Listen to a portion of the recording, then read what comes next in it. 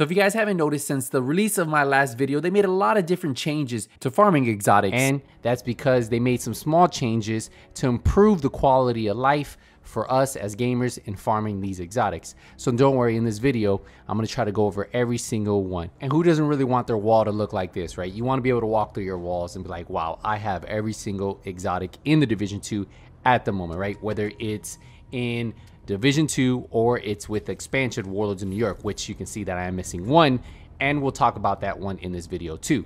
So let's get into it and talk about how do you get exotics overall. So the very first way that you guys could be getting exotics is by target farming. You hit up on the D-pad, you see where the loot is, whether you're farming exotics or gear, you're gonna look for that specific weapon logo. So right here we have ARs in the DZ, pistols right there, and we have shotguns there. Now, if you're looking for gear, well, you'll look for the gear symbol, right? Backpack symbol, chest.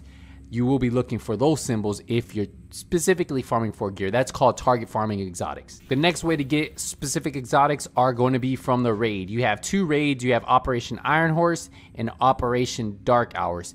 There are 3 exotics you can get from these raids. 1 from Dark Hours and 2 come from Iron Horse. So 3 exotics are raid exclusive, so you have to complete the raid.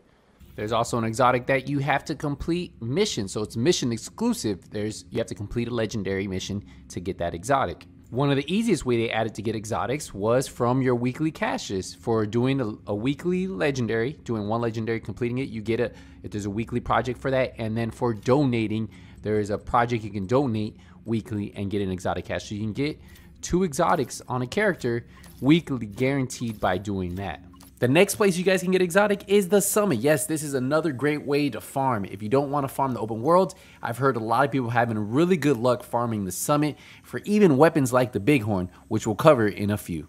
And the final way is quest. Yes, there are a few exotics that you need to complete their quest line before they will drop in the target loot pool. So that is, as of right now, that might change in the future, but as of right now, there are still a few that you complete the quest.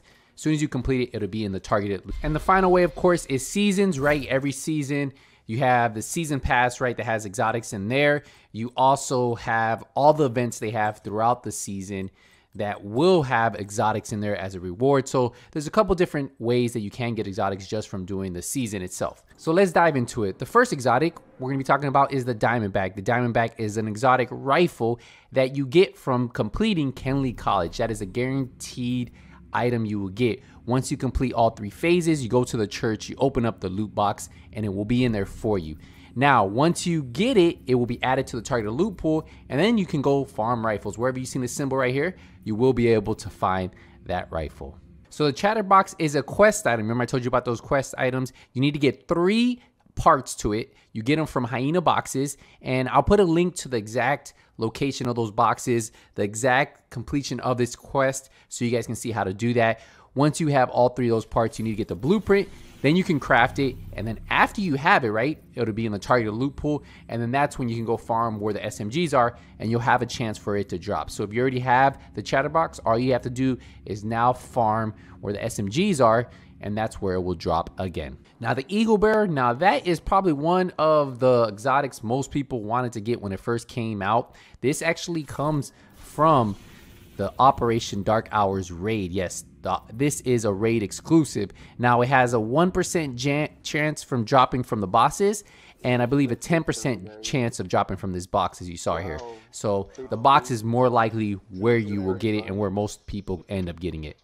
Now the Liberty is another quest item. This is one that you do have to get all the parts for before it will drop in the targeted loot pool, unless they change this. But as of right now, you must have it first. Once you have it, you can farm them in the open world. Just look for the symbol, and that's where you'll be able to get another one. So if you're looking for another Liberty, just look for the pistol symbol in targeted farming, and that's where you will be able to get this bad boy. The next exotic is going to be the Merciless. Now, there are 2 versions of this, and I'll explain in a second. So the Merciless is the one you can farm for.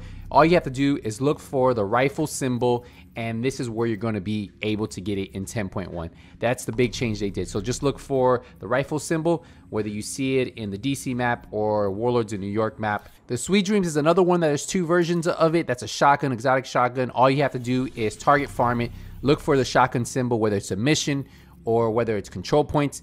The open part, all you have to do is look for the shotgun symbol. Today it's a mission when I'm filming this video. So that's where you would farm it. Now, like I said, there's two versions. You also have the Ruthless, which is another version of Merciless, the Lullaby, which is another version of the Sweet Dreams. They are just skins. So they're in these two slots. So if you don't see these two slots, that means you either didn't do the pre-order or you didn't get the add-on pack. If you're all about just collecting everything, which are the same exact guns, you just want the skins for them, well, you can get this deluxe pack, and that's how you guys can end up getting it if you just got the game. So if you're looking to fill your wall up and you just want to have them, remember, they're the same thing as the Merciless and the Sweet Dreams. So you do not have to get this. This is just in case you want to fill your wall up all the way. The next item we're going to get into is the Chameleon. It's an exotic assault rifle, and this is probably a fan favorite. A lot of people liked it after the buff. Now, currently, if you look at our map, it's in the DZ, and you can also farm it. They have this mission right here. So wherever you see the assault rifle symbol is where this item will drop. It's a target farm exotic. The next exotic is an LMG. It's the Pestilence.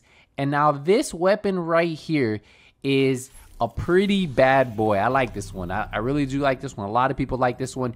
Now, this used to be a DZ exclusive, but recently people have been telling me that they've gotten it in the open world. So if you're farming for it, look for the LMG symbol, and you're most likely going to get it. Now, the final weapon on this wall is the Nemesis. Now, the Nemesis is a quest item that you have to do, and it's kind of time gated.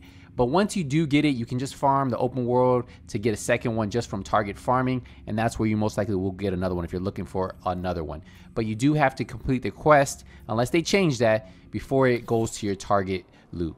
The next item we're going to be talking about is the Coyote Mask. Now, this used to only drop from the boss named Coyote at Jefferson Trade Center, but now it was added to the target farming area. So now you just have to look for the mask symbol. Wherever you see that mask symbol, you will be able to get this. Currently, it's in Warlords in New York, so that's where you would farm. Now, the other exotic mask we have is the Vile Mask. Now, this was a newer exotic that unlocked at level 90 with the Season 2 pass, but it also can be found in the targeted loot rotation. So look for that mask symbol and keep farming. We have an exotic chest piece, which is great for team play. So if you're looking at getting this one is also a targeted loot farm location in 10.1. So just go to your targeted farming area, look for this big chest symbol right here. This would be all the control points. So all the control points, activities, some of the boxes might even have a chance, but anything in this area has a chance of dropping that exotic chest piece because you're looking for the chest symbol. We dive into the holsters. There are two holsters right now. We have the Imperial Dynasty holster. Now, this is one of the newer exotics. Now, this one drops from target farming. They changed it from just being in a mission. They also added to target farming. So just look for the holster symbol anywhere on the map and farm that area if you're looking for this holster right here. Now, I know we do have another holster. Now, this is another quest item. Remember, for all the ones that I do say there's a quest item, I will have a link for the exact quest because some of them are a little bit longer to fit in this video. So I will have a link for that specific item in the description. So definitely look out for that, and that way you can find that.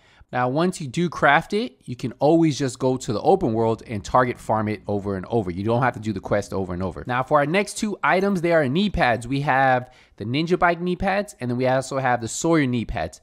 Both of these can be found in the open world. The Ninja Bike knee pads used to be DZ only exclusive, but recently I've been talking to people who have gotten this in the open world. So I think they actually added this. So both of these, all you have to do is look for the knee pads. Wherever you see the knee pads on the map is where you would find this. The next item are the BTSU gloves, an exotic item. These gloves, skill players love them, healers love them.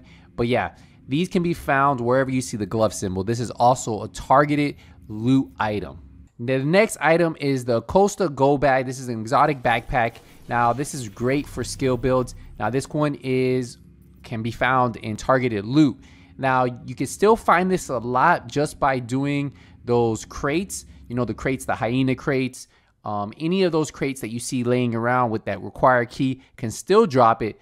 But now they added it to the targeted loot. So you see what the backpack symbol is. If you see any of those backpack symbols on the map, you can farm that area and have a chance of this backpack dropping. Now, we are in New York City now, and there are 7 new exotics from Warlords in New York that you guys can get. You guys can see them on my wall. So we'll dive into it right now. First exotic is the Lady Death. This was one of the hardest exotics for me to get. This used to only drop in the open world bosses in New York City, but now you can target farm this bad boy. Just look for where the SMG symbol is, whether it's on a mission, whether it's in control points. Just farm that SMG symbol, and that's where you will find it. The next exotic is an LMG, the Bullet King, the one you never have to reload. It's all gold plated, and now this one was added to target farming, so just look for the LMG symbol wherever it is, and that's where you're going to be able to find this one now. Now, the Ravenous is an Iron Horse raid exclusive rifle. This drops 10% chance from the box at the very end that you saw like I, and I believe a 1% chance from each boss in between. The next item on the wall is the Regulus. It's an exotic revolver, right? So this one comes from when you beat the new Iron Horse raid, you will get a blueprint project. Now, one is going to be to donate the future pieces, and the other one's going to be to donate the foundry pieces. Now, as soon as you donate one piece, chest, backpack, knee pads, gloves, you will get the next part to this project will be you have to donate exotic components. Now, to get these exotic components, you have to complete the raid on a fresh start where you haven't collected anything from the bosses, and each boss will drop an exotic component, and then the final component will come from the box at the end. Now, once you do have every single component, you just have to donate to the project, and then you will get the blueprint. And then once you have the blueprint, you can craft the exotic revolver. So we have some of the newer exotics that did just come out recently, and I'll explain those right now. So we have the Backfire. This is one of the newer SMGs, exotic SMGs that came out. And this one can be found by just farming targeted loot areas with SMGs, whether you want to do it in the open world or you want to do it in the summit. That's really up to you. The next exotic is the Capacitor. Now, this one is available in Season 4 track, so you need to unlock it in the seasonal track first, and then it will be added to the open world. But if you are watching this after the season, it will be available in open world target loot plus the summit.